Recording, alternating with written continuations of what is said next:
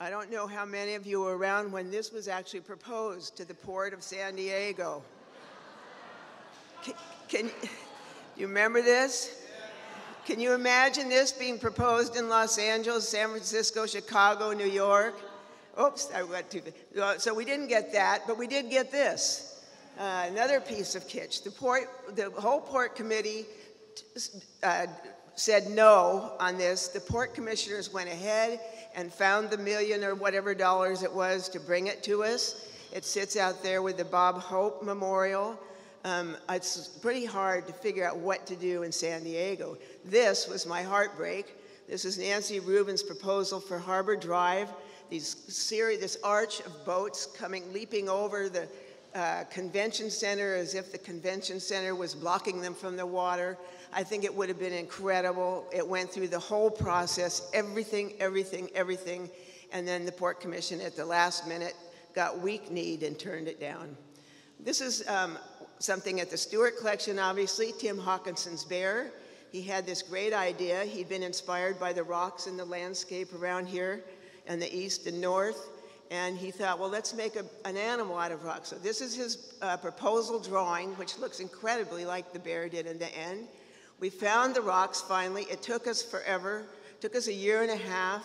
Had to find the torso first. We talked with Pala India. We talked with ranchers, Boy Scouts, landowners out in the territory. And finally, the Pala Indians turned us on to it. They said, you can't take rocks from our land, but you can take them from this old quarry. So here is the torso coming onto campus. It weighs 217,000 pounds. We then had to figure out how find engineers who would do this. Nothing like this had ever been done before, but everything has to be earthquake-proof and really sound. So you can see, anyway, there's a huge foundation under this, and this is the way we had two 300-ton cranes, bringing this one to lift it up, and then another one you can see to put the body into there. We had to wait for the buildings to be finished.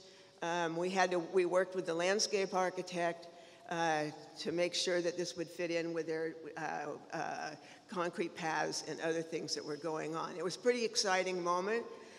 There's Tim and his wife Patty and his daughter Claire. You can see the head coming on to the bear, the final moment. We broke some champagne and had orange juice and served it to lots of people who were out there for this grand final moment. Now, Bear has become a real campus character. Here it is in a crew outfit. It's gotten heart-shaped glasses for Valentine's Day. It has gotten a cap and gown. It has gotten a medallion at New Year's saying Happy New Year and a bottle of champagne. Here it's got a scarf knitted by local women for Founders Day at UCSD. Those are the university colors, of course. And it just is, so a graduate student made a big bear trap out in front of it with a pot of honey in the middle. Now this is the whole freshman class of just Warren College, but they've sort of taken over Bear as they think it's their bear. And so every freshman class gets its picture taken around Bear. Which we think is quite cool. It's been projected on, it's had people climb it. And here is the latest. This is Barry Potter. This was done by a class of engineers from the Jacobs School of Engineering, and every year they try to do something, and last year it was kind of boring, and I said, you better make it good this year, because this is the very beginning of Dohosa's Fallen Star. You can see it's just a platform of wood. Doho had this idea. He's thought a lot about the idea of home and what happens when you leave your home and have to go to a whole new neighborhood or a new school or a new something. It seemed like a good idea for a campus where everybody's come often from far away. And so we built the whole house. There's not a plumb line in it. It was very complicated. We had to get engineers, again, who would do this. It's never been done before. And then we had to get permission from, the Dean of Engineering. First of all, I always have to do the sort of backup. The Dean of Engineering was enthusiastic, and then of course it's the Jacobs School of Engineering, so I had to get the Jacobs on board, and then I had to raise all the money, because the university pays my salary, but I have to raise every nickel for these works.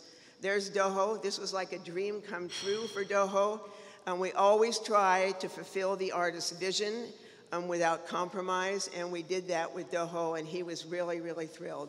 When the house was going up, he said to me, "Mary, my heart is coming out of my mouth."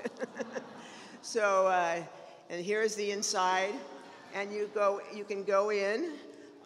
We have long lines on Tuesdays and Thursdays from 11 to 2. We take people other times, lots of classes and other people, but it's a house. It looks lived in. There are pictures of the deans of engineering on the mantelpiece.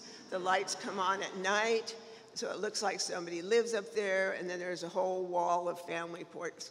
But when you go in, you get really off balance, so you have to get your balance again, establish your relationship with your surroundings. And then I just wanted to say another thing that we've been working on lately in La Jolla is this mural project. And that was Nina Cacciatorian's whale that looks like it come up out of the ocean onto Prospect Street. And we've had a lot of fun.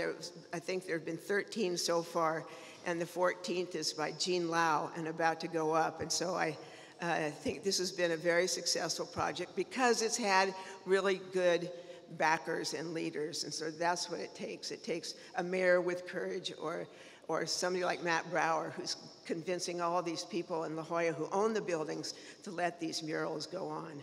So that's a short history.